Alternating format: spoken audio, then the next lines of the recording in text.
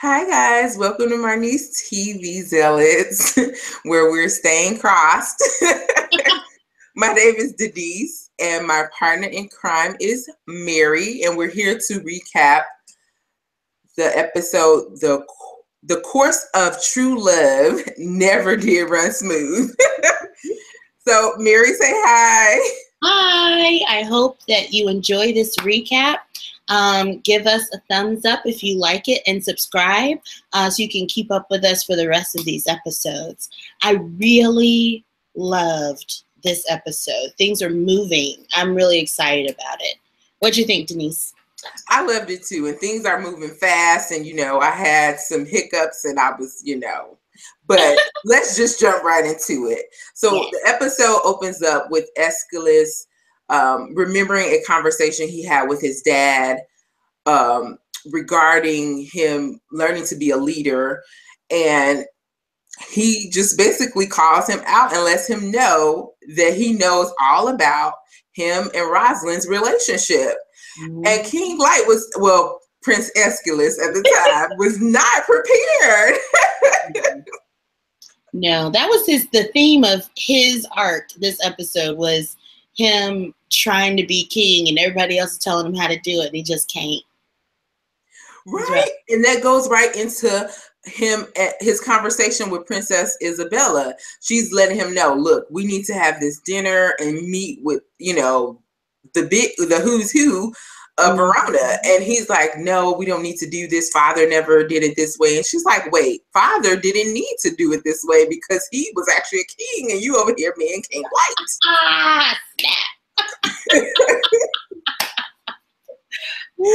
So, I mean, she is schooling him on how to do things, which goes back to last week's episode when the king had her make the decree about murdering, if a Capulet murders a Montague or vice versa, that they would be put to death. Like, she gets things done and she handles the business. Yeah.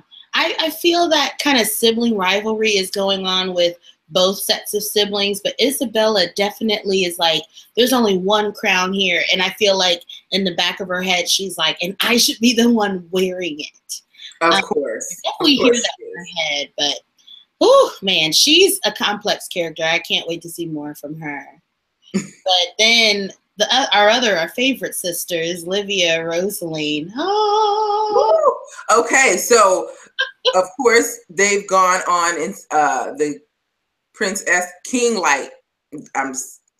That's what we'll say. King Lite has decreed that Rosalind marry Benvolio, and so everybody's agreed. Well, except the two who are to be wed.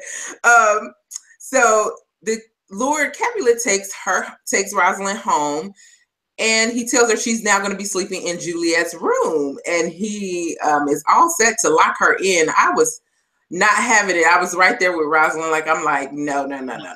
This is not okay. No, not at all. Man. And to boot, he sends in Livia to get this. Be her servant. I had all sorts of feelings about that. Especially because Livia ain't woke. And she was like, oh, well, I mean, you will be a lady. You will be married. Maybe you could take me with you to be your servant. And she's like, what? What? Please. So you just gonna willingly be a slave just as long as you can get up out of there. Thank you. Okay, you know what? So Rosalind's like, look, I'm not with any of this, what you're talking about. I am yet woke, and I know my future does not entail this. So I'm gonna need you to go and get a message to Princess Isabella, because she's gonna have to help me get out of this thing. Right.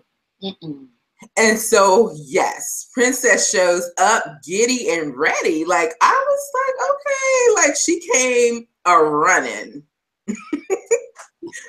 So, as soon as she comes in, she's like, oh my gosh, Rosalind, thank you for calling me. I'm like, I mean, they might not have been in those words, but that's what she said. You know it. She was a little bit, excited. Anyway, I really think that Princess Isabella has a crush on her. Yeah, both of them might like her. I mean, you never know. The plot thickens. So now it's not only the brother, but the sister Wota and Benfolio. Like everybody you got a love rectangle going on now. Right? I don't even know how to count it. Okay. You know what? This is just gonna be our new harem ship. Anyway. Oh, I like it. Woo. Okay. So not only has Rosalind been locked in her room to make sure she maintains her virtue, Benvolio is also being cock-blocked. I'm sorry, that's probably not what I should have said. No, that's fine. I'm just mad that he is a high-key hoe. I give up on him. I can't ship them. He's over here with harlots and stuff. Jeez. Well, I mean, we knew that going in, like. Oh yeah. That it was clear. It was clear. So, yeah, his uncle was like not having it. He was not allowing him to go in and be a whore. Like he's like, no, zip it up, step outside. You're gonna remain chaste until your wedding night. Oh my. And you can imagine how that went over with Benvolio. Like he was not happy. Okay, so then we have Livia and Paris. So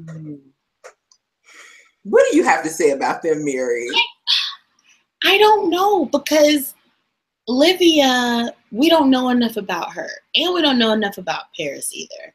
All I know was that Paris was supposed to marry Juliet, and one was tried to kill Romeo. The Romeo stabbed him, and now like Livia has to like burn his wound closed, which he looked elated.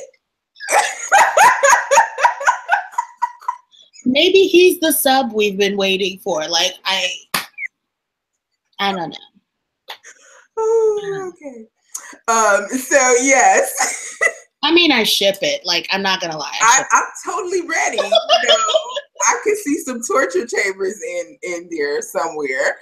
Yeah. Okay, so we were waiting for Paris to wake up, and he does. Yeah. And he's like, "You saved my." First, he thinks it's Juliet, and she's like, "No, honey, no, I'm Livia.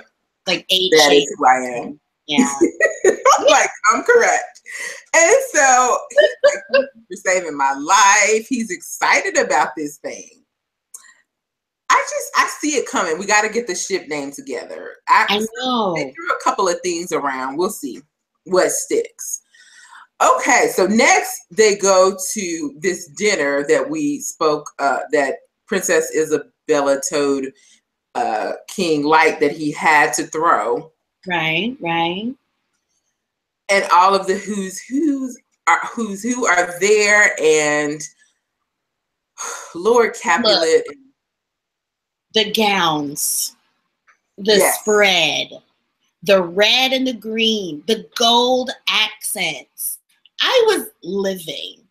Like the Rosalind's dress, like the big Isabella dress. I'm ready. No, because I had to tweet about. I'm like, she looking so good in this dress. She about to have all her boobs just jumper. I'm telling you, she was. I mean, everybody looked amazing, but like those two smacks. Awesome. Yes. Anyway, go on. Romeo even had to come up to her like, I need to check on my intended. I was like, wait a minute, you're not slick. He's over here smacking his lips. She's like, what are you doing? And I was like, Rosalind is all of us right now. I was like, get away from her. Get away. Anyway, I'm okay.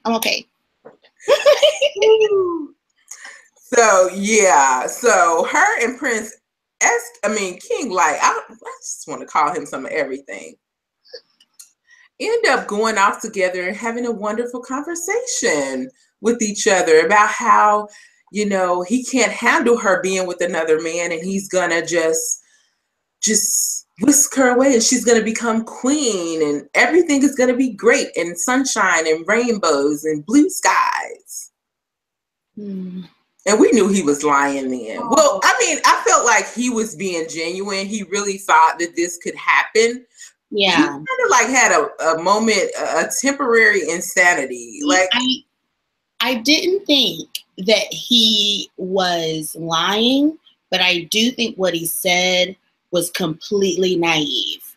Like, it's not going to work. Why are you saying this? Something bad is going to happen, And, then two bad things happen. So, right? So, let's jump right into it. Like, Lord Capulet meets up with the head of the guy that's building the chapel, stonemason. Yes. Yeah. And so he, is asking him why isn't it closer to being done or finished, because he wants to have the wedding there. And the guy was like, well, I told you weeks ago, we need more money. It always come down to that dollar. Always. And so he's like, look, I've given you everything that I have to give. And so the guy was confused because he's like, you're a man of means. So how is it that you don't have the money? Yeah, he's like, you're not going to blame me for not getting this done when you're not the one paying. He's like, I'm not going to take the fall for you. And that's when... he should have never mentioned fall near a cliff. Like, no. You don't do that. I didn't think he was going to push him, but he did. He pushed him all the way overboard to his death. That was a mess. And did not think, he didn't give two shakes. Like, no, he's like, yes, I did it. I'm a murderer, and that's what we do over here in Verona. Man, I was blown away. I didn't think that was going to happen. Me either. Wait till then we have Romeo's body being mutilated and just... Yeah, there was a guy that was with a hood, so you didn't know who it was, even though I don't know, but we'll see. But they chop up Romeo's body into pieces and leave his head in one place. It says death to all Montagues, and I was just like, ah! So of course, Prince King Lite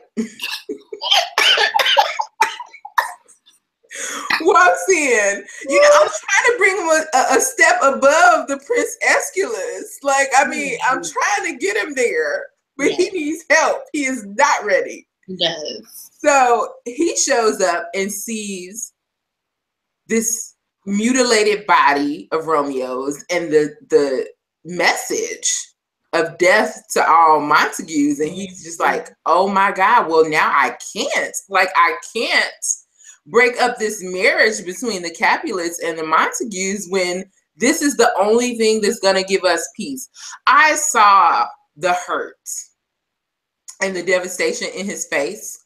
True. When he realized what he was going to have to do. And even when he was sitting in the room looking out the window, he looked disgusted. Like, he looked actually sickened by what he had to do. But then he had to take it a step too far. Like, Rosalind woke up happy and just overjoyed that she was going to be with her man. Like, this is what she's dreamed of. Yep. And he ripped that rug from under her. Oh, it hurt. Ooh, Father. I was angry. Like, he didn't only just tell her, no, we cannot move forward with this. It would have been simple. I found Romeo's body mutilated, and of course it's going to be blamed on the Capulets. Exactly. And this is going to start all out war. I need you to follow through with this. She would have called BS. She would have been mad, but I mean, he destroyed her with that. I'm gonna just, if you don't do this, then I'm gonna tell everyone you're a whore and you're a harlot and you'll never have any station in life. Like, what happened to all your love and respect for me? What happened to you wanting me to be better and have a better station? Blah, blah, blah, blah, blah, whatever the message was. Denise has feelings about this. I was hurt. No, it was. I'm like, that Tyra Banks, I was rooting for you.